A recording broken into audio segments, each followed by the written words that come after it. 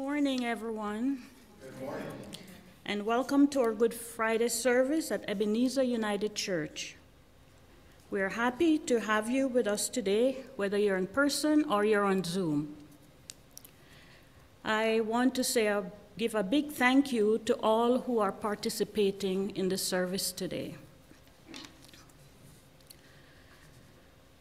This service this morning is based on the Stations of the Cross, a devotion that was developed in the Middle Ages by the Franciscans as a way of allowing people who could not travel to the Holy Land to walk where Christ walked on the day of his Passion.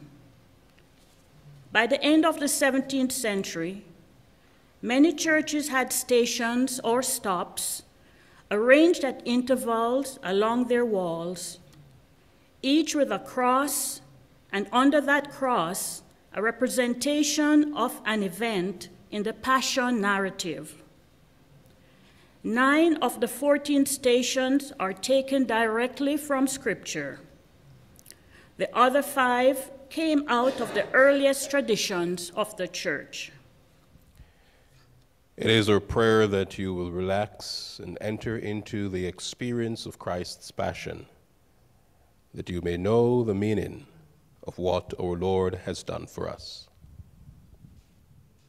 Please stand as you're able for the call to worship. The grace of our Lord Jesus Christ, the love of God, and the fellowship of the Holy Spirit be with you all. And also with you. Blessed be the name of the Lord our God, who redeems us from sin and death. For us and for our salvation, Christ became obedient unto death, even death on a cross. Remain standing for our hymn of praise, When I Survey the Wondrous Cross.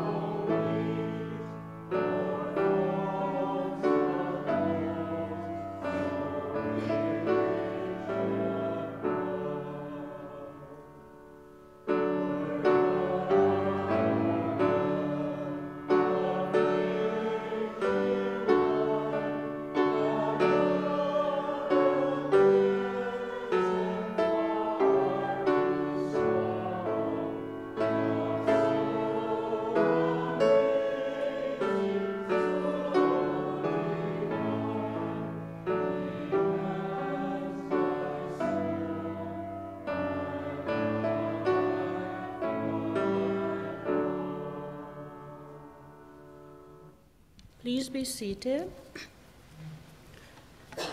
And together we will say the invocation.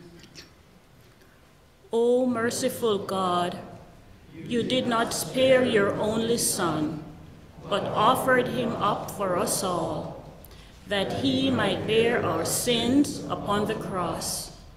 Grant that we might so examine ourselves and realize our own sinfulness that is so great as to spiritually crucify him anew. Help us to recognize those nails which we drive into his cross today, and transform us into more faithful disciples in his name. Through Jesus Christ, our Lord and Savior, in whose name we pray. Amen. And the confession will be done responsively. God of love and mercy, you sent Christ into the world so that we might have life and have it abundantly. Yet our lives are often less than you would have them be. We do not trust the power of your love. We have filled the world with violence and terror because we cannot trust the way of compassion and service. In the face of uncertainty and trouble, we give up on you and one another. Forgive who we have been, amend who we are, and direct who we shall be in Christ, in whose name we pray. Amen. Beloved in the Lord, this is the faithful saying and worthy of all acceptance. We all, like sheep, have gone astray. Each of us has turned to our own way, and the Lord has laid on him the iniquity of us all. He was oppressed and afflicted, yet he did not open his mouth. He was led like a lamb to the slaughter, and as a sheep before its shearers is silent, so he did not open his mouth. But he was pierced for our transgressions. He was crushed for our iniquities. The punishment that brought us peace was upon him, and by his wounds we are healed. To all who turn to the Lord then, he says, your sins are forgiven. He also says, follow me. Thanks be to God. The Lord's Prayer. Our Father, who art in heaven, hallowed be thy name. Thy kingdom come, thy will be done on earth as it is in heaven. Give us this day our daily bread, and forgive us our trespasses, as we forgive those who trespass against us. And lead us not into temptation, but deliver us from evil. For thine is the kingdom, and the power, and the glory, forever and ever. Amen. O God, our source of wisdom and understanding, in the midst of distractions around us, still our minds to listen. In the midst of competing voices, let us hear your word. Among the choices that confront us, help us follow your will for the sake of Jesus, your Son and our Savior, your living word, in whose glorious and powerful name we pray.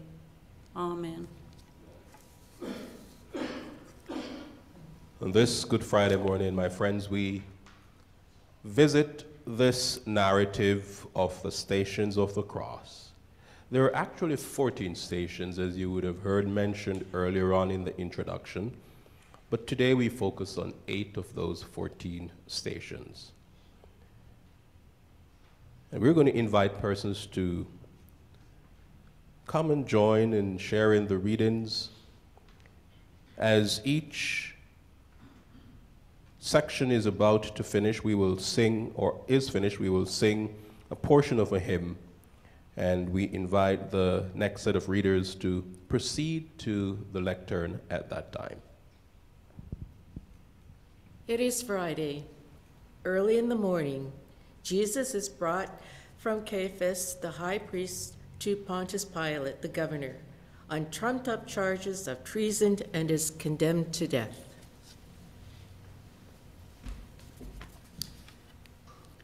The cries of crucify him, still ring in my ears. The picture of Pilate sitting on the judge's bench asking the crowd of leaders and people, shall I crucify your king? And their response, we have no king but the emperor, is an image that haunts me. It haunts me because of the callousness and injustice of it all. The world is often so unjust, but mostly it haunts me because I see this injustice, this callousness sometimes in myself. Lord, when do I see you hungry, sick and helpless, and do not reach out to you? O Lord Jesus, help us all to remember why you came to us and how we responded. Give us grace to reach out to you in love and justice. The hymn, Were You There?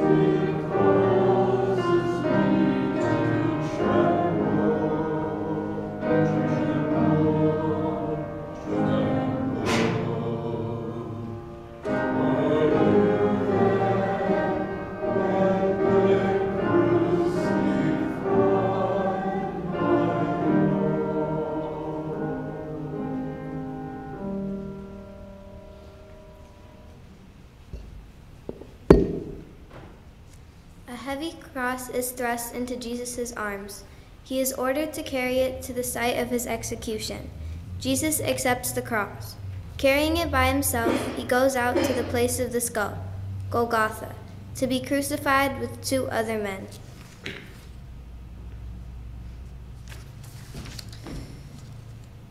He went out carrying his cross. Humanity is burdened with many crosses: war, hunger, and famine, greed and poverty, sickness and death. My neighbors bear their crosses. Some there are who mourn, some who struggle to survive financially, some who are in fear and loneliness. Jesus went out carrying his cross alone. He knows what it's like to carry a heavy burden. Lord, you know how to carry a burden. Teach us how to bear each other's burdens and how to turn to you for grace and strength.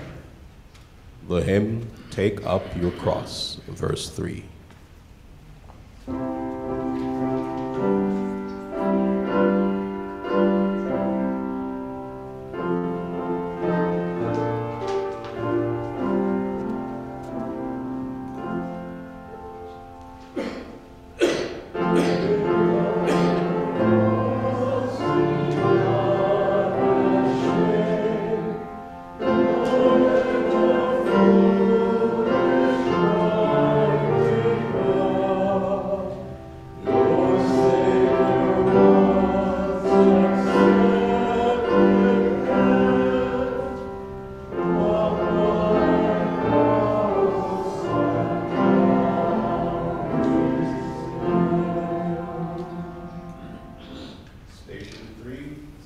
Cyrene helps Jesus carry the cross. Jesus is faltering under the load. The soldiers feared that he might die along the way. They seized Simon Cyrene, put the cross on his shoulders too, as he stands behind Jesus, and make him help shoulder the load. A perfect stranger coming into the city just happens to be at the wrong place at the wrong time. He was grabbed and forced to take the cross. Was he reluctant? Was I? I longed to help Jesus, but I was afraid. I was relieved when they did pick someone out of the crowd to help. I was ashamed that I could not bring myself to step out of character, out of my role to help the man. Thank you, God, for strangers in our midst, who often unwittingly show us what to do and how to do it. Open our eyes and hearts, enlarge our vision. The hymn, Take Up Your Cross, verse 1.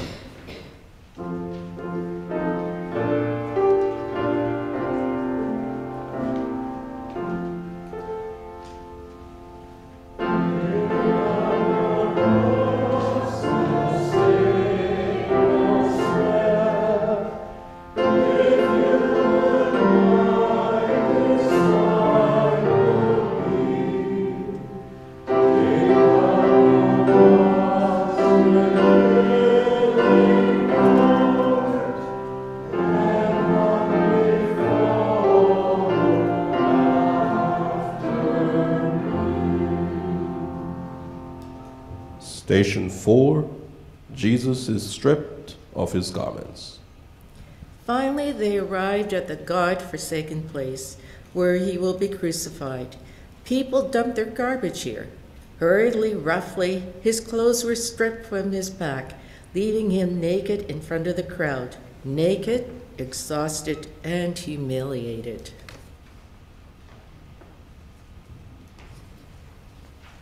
Stripped naked, nothing left, not even dignity. Is this his poverty, or is it ours? We took his clothes, we took his dignity, much like the world strips naked hundreds and thousands of people every day with its greed and uncaring. Our selfishness stands exposed for what it is when we stripped Jesus naked. Dear Lord, we reach out and grasp greedily for so much, searching for what will satisfy. We do not know how to let go of things and let you in. Help us to choose what will bring healing and wholeness. The hymn, My Song is Love Unknown, verses 1 and 2.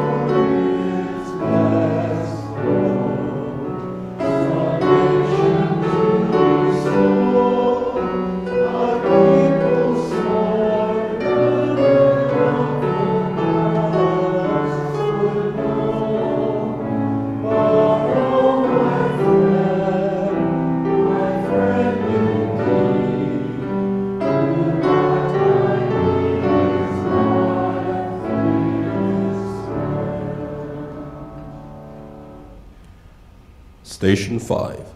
Jesus is nailed to the cross. Roughly, contemptuously, the soldiers thrust Jesus down onto his cross. Holding him down, some sit on him. They pound the nails through his hands and feet. After he is lifted up, the soldiers throw dice for his clothing to fulfill the scripture. They divided my clothes among themselves, and for my clothing they cast lots.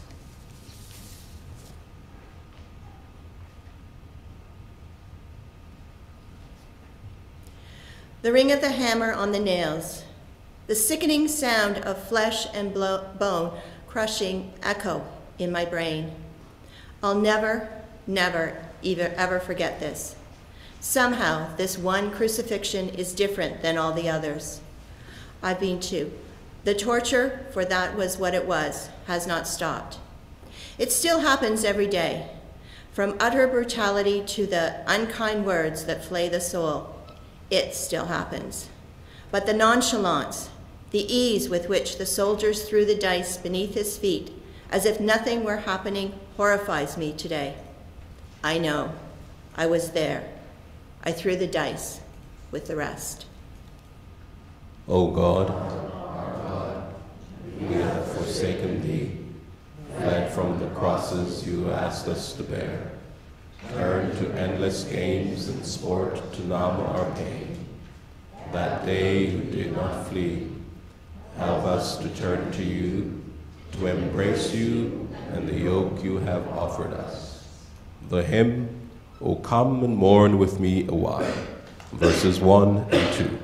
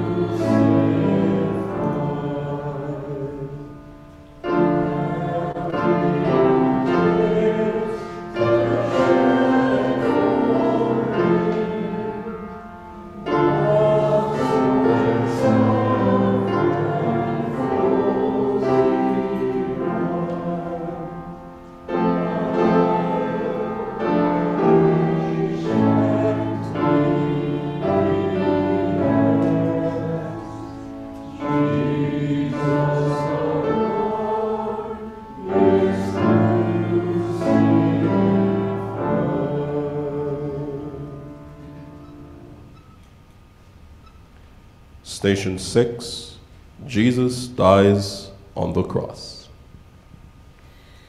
The nightmare of pain and suffering, the agony of betrayal and loneliness come to an end.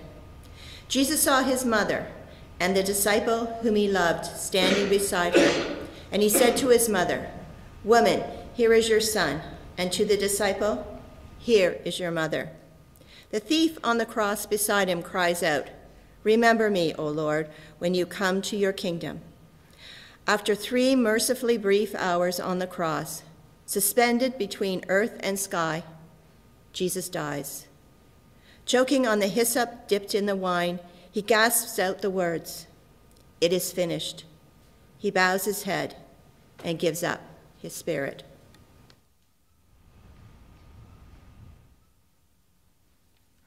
I watched.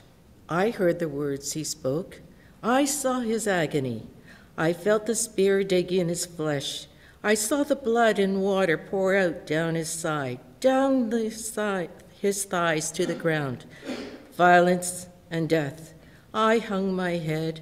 I could no longer see for the tears that flowed like his blood down my face. I could not stop the words. Truly, this man was God's son. I felt overcome. Why did I have a hand in this? How have I let it happen? My God, why have you forsaken me? Why are you so far from helping me, from the words of my groaning? Yet you are holy, enthroned on the praises of Israel. I am poured out like water, and all my bones are out of joint. My heart is like wax, it is melted within my breast. My mouth is dried up like a potsherd, and my tongue sticks to my jaws. You lay me in the dust of death. The hymn, They Crucified My Lord.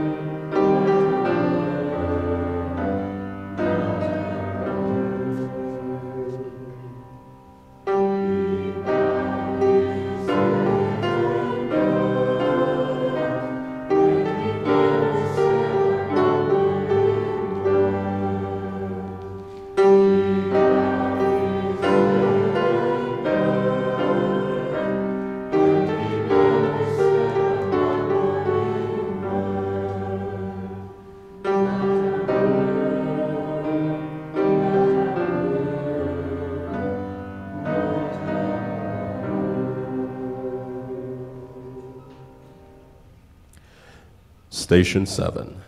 Jesus is taken down from the cross. He is dead.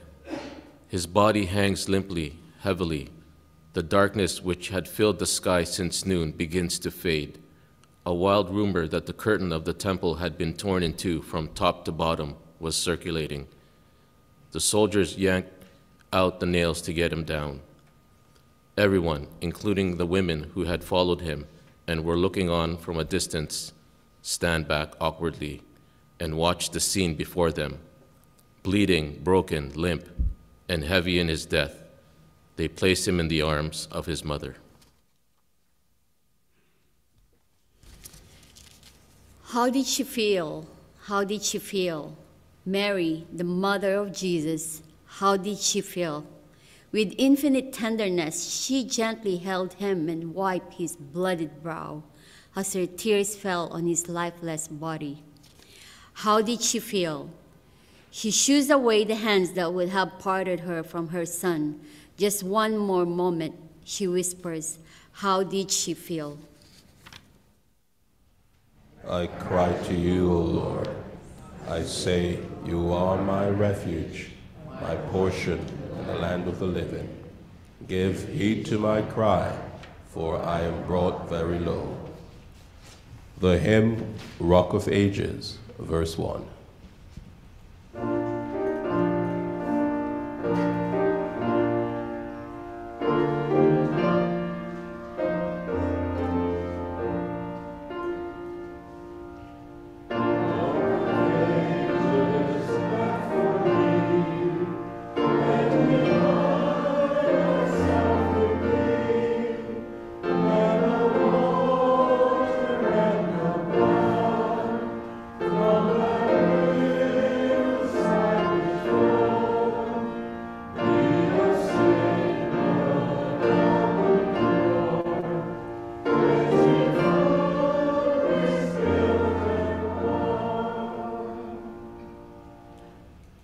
Station 8, the burial of Jesus.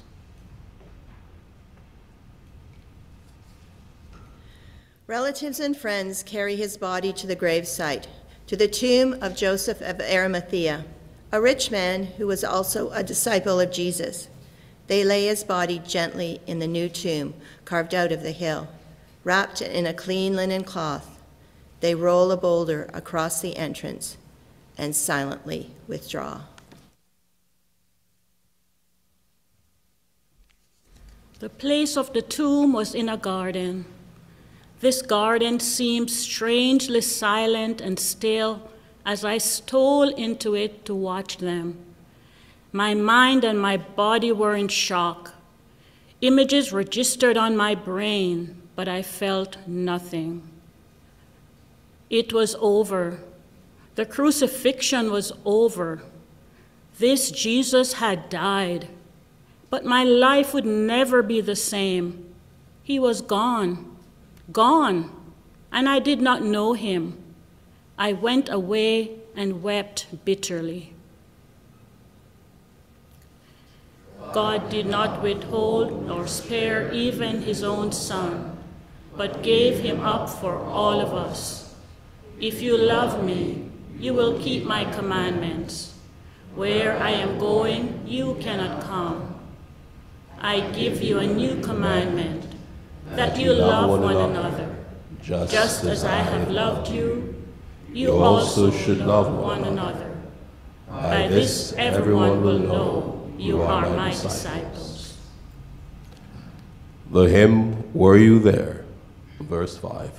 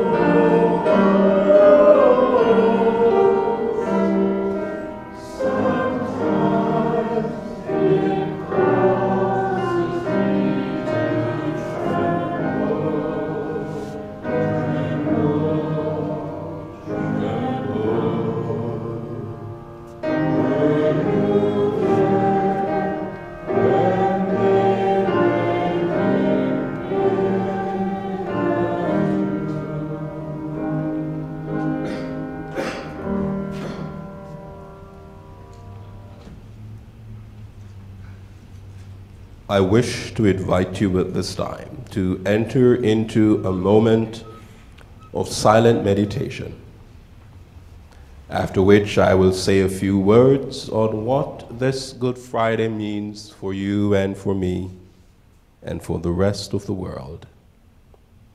Let us spend 3 minutes in a time of quiet meditation and contemplation as we hear the story again told through the stations of the cross.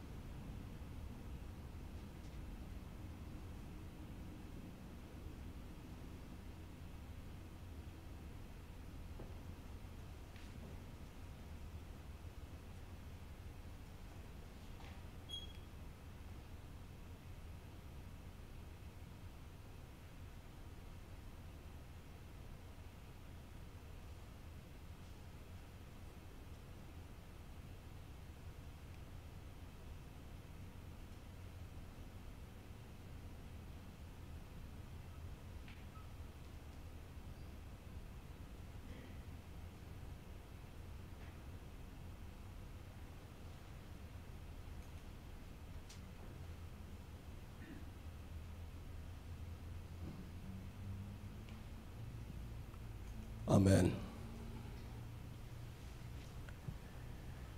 In the scripture, the number 3 represents or signifies suffering.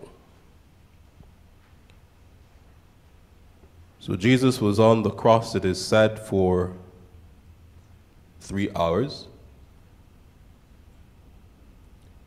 It is believed that he died at 3 o'clock. He was laid in the tomb and he rose on the 3rd day. As today we are brought into the suffering of Christ, for a cruel, careless, carefree, and reckless world. A world that is indifferent to the gift of God.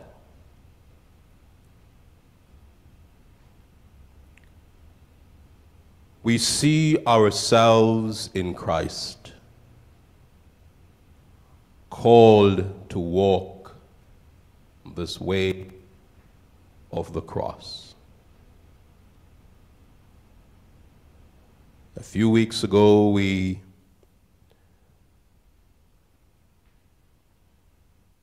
talked about the way of the cross, and that was part 1. This morning I wish to go into part 2 of that way. And though Jesus was on the cross dying for the world, the story tells us that there were those beneath the cross who mocked him. But it was so that the scriptures might be fulfilled. They cast lot over my garments.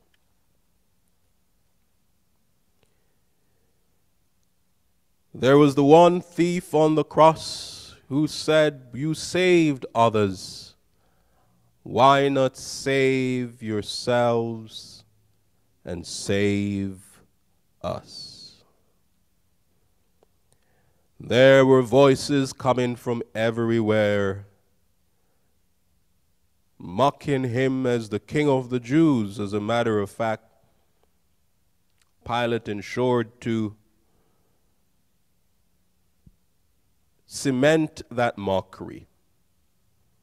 They gave him a crown of thorns and they put a sign above his head on the cross, Jesus, King of the Jews.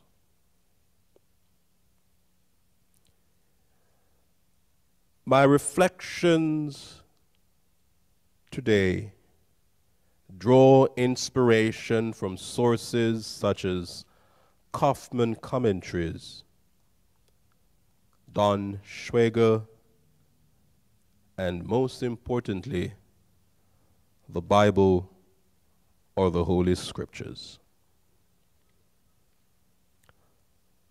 As we contemplate the way of the cross, part 2, we're taken to Mark's Gospel, chapter 12, verses 38 to 40.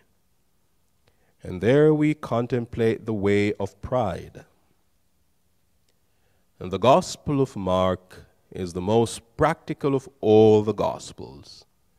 In chapter 12, Mark attempts to answer some searching questions about the appropriate response to the grace of God in Jesus Christ, demonstrated through his teachings and works.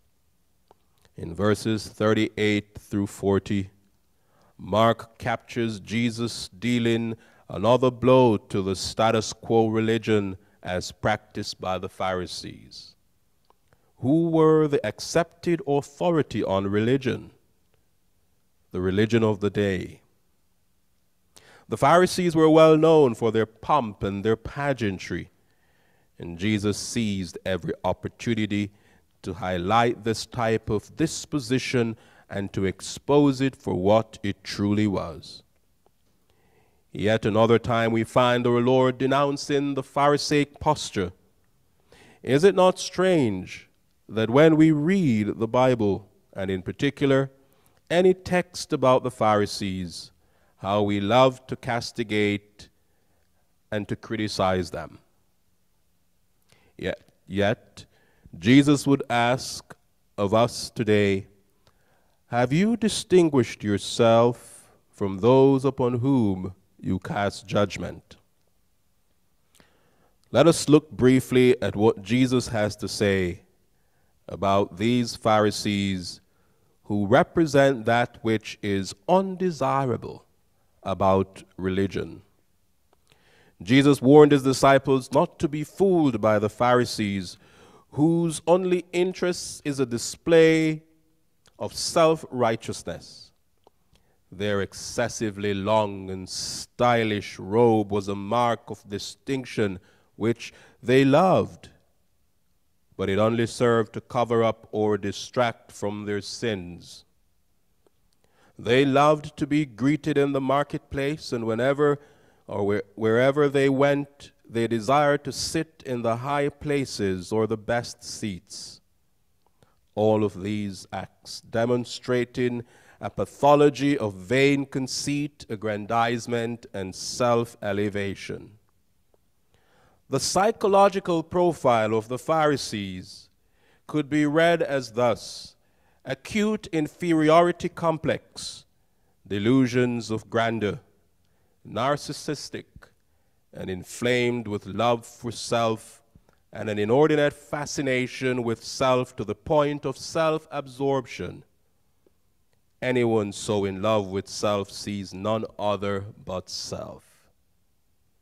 But Jesus went a step further to suggest that if they were so religious, why do they take advantage of the widows by charging such weak persons excessive fees and taking advantage of their hospitality? Therefore, Jesus warns us, as he did his disciples, against three things. One, the desire for prominence rather than selfless service. Two, the desire for admiration and recognition rather than seeking to promote the good of others through humble service and love. And three, attempting to use one's status for self-gain and self-advancement. The religion that God calls us to is one of humble service in holiness and righteousness before God and our fellow humans, that elevates the best interest of God and others over the interests of self, and this in love, honor, and reverence. Everyone that is proud in heart is an abomination to the Lord, says the writer of Proverbs in chapter 16 and verse 5. But not only do we find along the way of the cross, the way of pride, we also find the way of envy. Who doesn't want to be first and to be esteemed and honored by others? Humans seem to have an unquenchable thirst for recognition and fame, power and authority to rule our own lives as we please, as well as the lives of others. Should we be surprised to see the disciples of Jesus thirsting for power, thirsting for position, thirsting for authority? This is what we hear in Matthew's Gospel, chapter 20, verses 20 through to 28. James and John, the sons of Zebedee, urged their mother to strike a deal with Jesus. They wanted the distinction of being first and most important in position, next to Jesus, of course. When Jesus called the 12 disciples or apostles to be his inner circle of disciples, who would teach and exercise spiritual authority on his behalf, he did the unthinkable. Jesus taught contrary to the world's understanding of power, authority, and position, by reversing the order of master and servant, lord and subject, first and last. He never went into the wonderful neighborhoods to find the sons of those prominent persons, those who were most educated, those who were most esteemed. Rather, he went for the most lowly, those who were not seen or recognized in the community. He went for fishermen. He went for tax collectors. He went for those who would otherwise not be liked. And Jesus wedded authority with love, position with sacrifice, and service with humility. There can be no authority without love. There can be no position without sacrifice. There can be no service without humility, at least not in the kingdom of God. Position without respect and concern for the subordinate is demeaning and rude. And service without generosity and sacrifice is cheap and unkind. And authority without love is overbearing and slavish. Those who wish to serve with the Lord Jesus and to exercise authority in God's kingdom must be prepared to sacrifice. Not just some of their time, talents, money, and other resources, but their whole lives and all that they possess. Jesus used stark language to explain what kind of sacrifice he had in mind. His disciples must drink of his cup if they expect to reign with him in his kingdom. The cup he had in mind was a bitter one involving crucifixion. What kind of cup does the Lord have in mind for us? For some disciples, such a cup entails physical suffering. For others, the painful struggle of martyrdom. Yet still for many, it entails or contains the long routine of the Christian life with all its daily sacrifices, disappointments, setbacks, struggles, and temptation.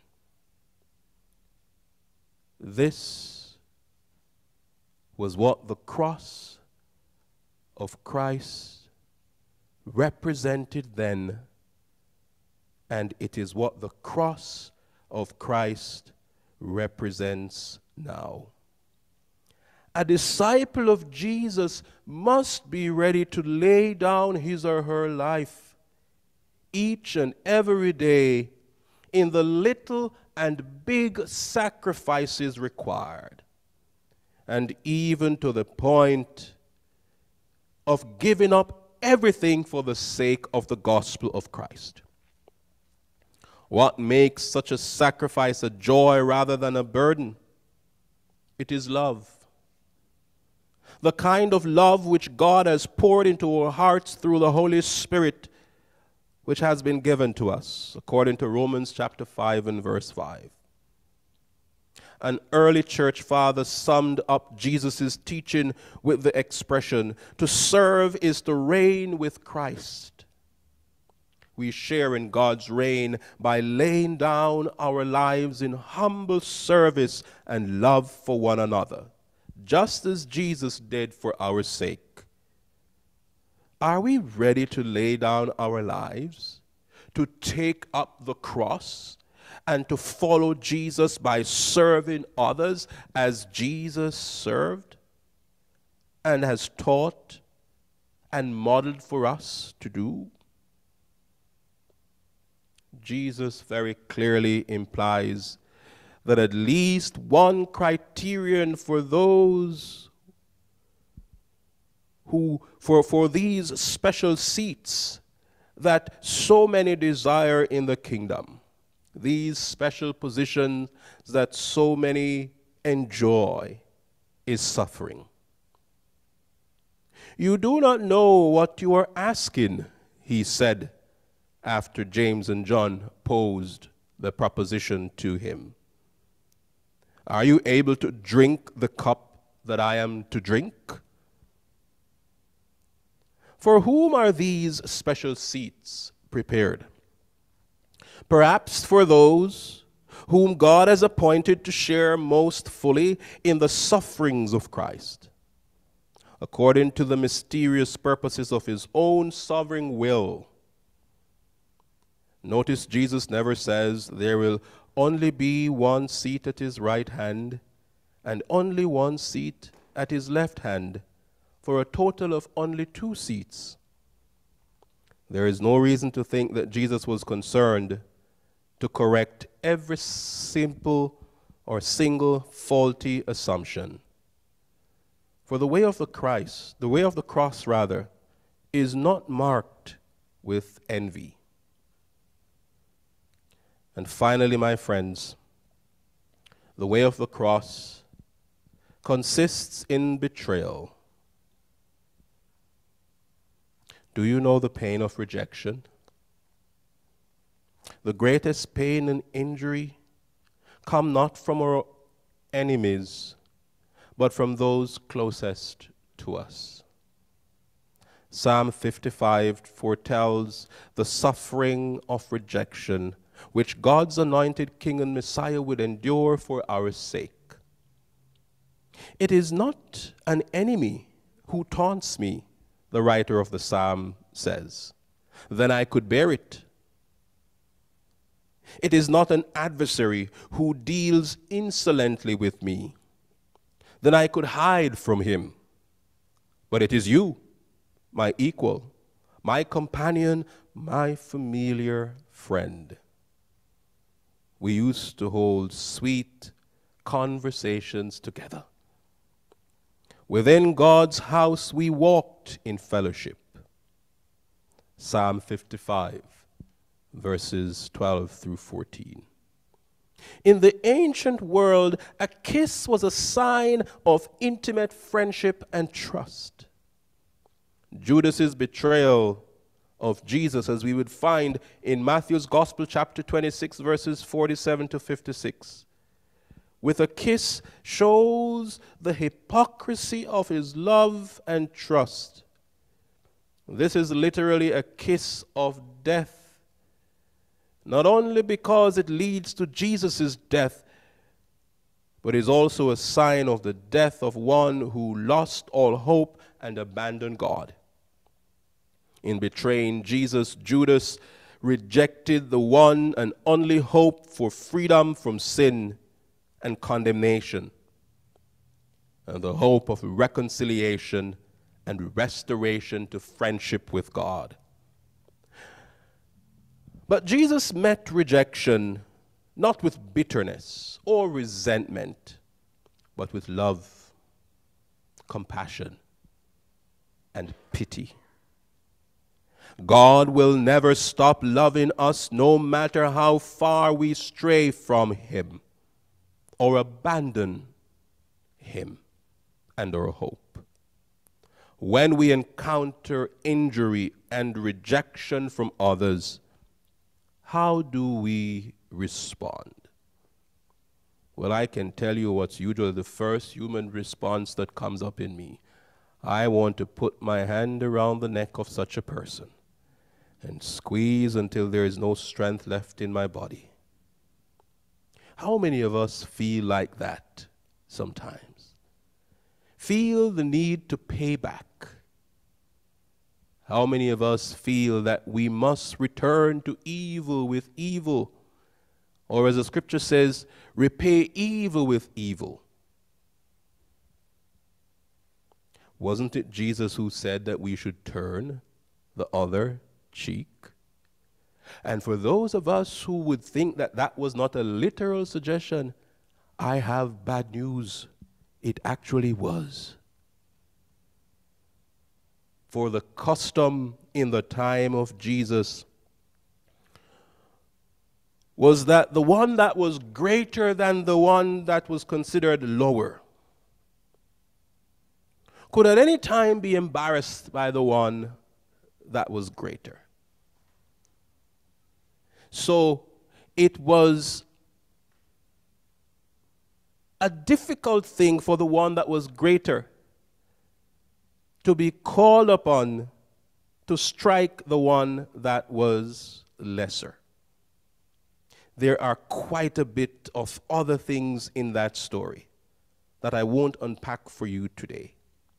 But sufficing to say that it would have been embarrassing that the one that was greater would then have need to use the back of his hand or her hand to strike the one that was lesser. For to turn the other cheek meant that such a person would have to use the back of the hand, which was a debasing and a derogatory act towards the person who was already lesser. So Jesus was essentially saying that if you turn the other cheek, you force the other person to embarrass himself or herself if he or she feels that he or she needs to continue in this act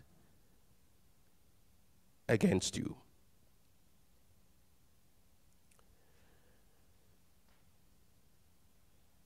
Do we respond with merciful love and a forgiving heart, or with bitterness and revenge?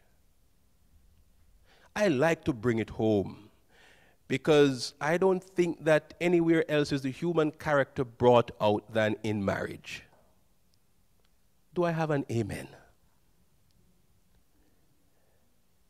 Oh, how we love our spouse or our spouses. And oh, how we love to hate our spouses. And by hate, I don't mean literal hate, but you know, sometimes we say, I don't like you today. I really don't like you today.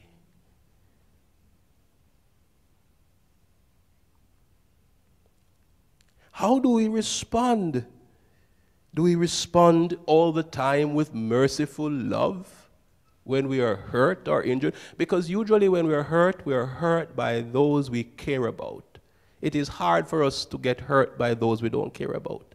We're already indifferent to them. But those who we care about, it is easy for them to hurt us. How do we respond? With forgiveness? With revenge? I will pay you back? Jesus met his betrayal and the rest with serenity and with confident trust in his Father. He knew that this was Satan's hour of darkness, but God's light and truth would prevail in the end. How did the other apostles meet this trial? They were unprepared, even though Jesus warned them about his betrayal. And they had forgotten God for the moment. Their will was to resist force with force rather than peaceably submit to God's will. And Jesus never failed to show mercy and compassion even to his enemies. And Luke tells us that Jesus touched the severed ear and healed the high priest's slave who had been struck by one of Jesus' own disciples, Peter. Luke 22, verse 51. When adversity strikes, how do we respond? With fear and panic, or with confident hope and trust in God? It is guaranteed that if we respond according to the latter, it will reap for us destruction. For no good can come from a reaction of fear and panic and anxiety. But when we trust and confidently hope, we know that God is in control and everything will be well. That is why Jesus could have said on the cross, "Into thy hands I commit my spirit. It is finished." The evil one can hurt me no more, and neither can the evil one hurt the world anymore. For the way of pride is gone. The way of envy is gone. The way of betrayal is gone. I have dealt with them all. I have finished the mission. I have completed your work. This, my friends, is the way of the cross. Amen.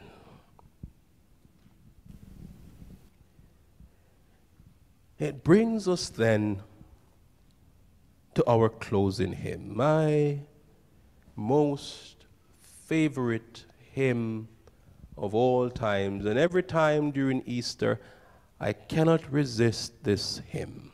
Not only during Easter, but throughout my life, I cannot resist this hymn. Jesus, keep me near the cross.